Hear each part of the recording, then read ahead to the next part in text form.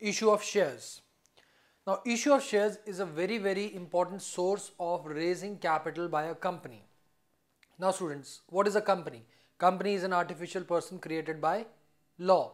It has perpetual existence, it has limited liability and a common seal. Now students, coming back to share capital.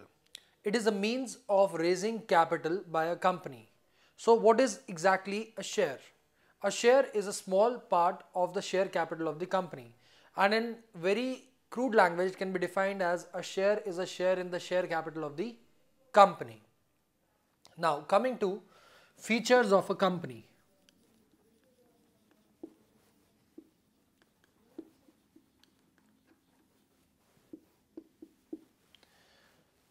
The first one is that a company is a voluntary association of persons.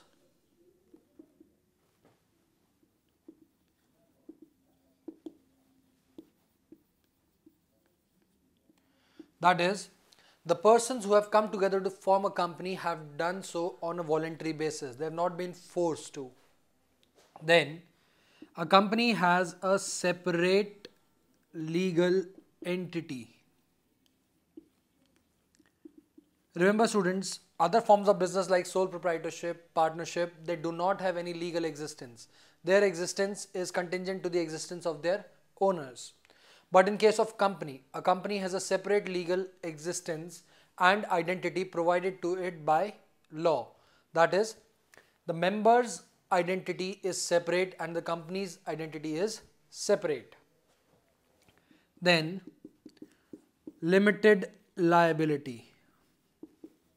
It is a very important feature of a company, whereby we can say that the liability of the members is restricted to the amount of capital that they have contributed or they have agreed to contribute. Then, perpetual succession.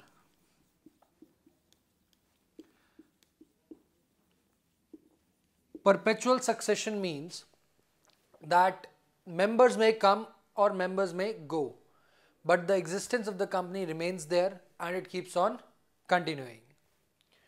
Lastly, common seal.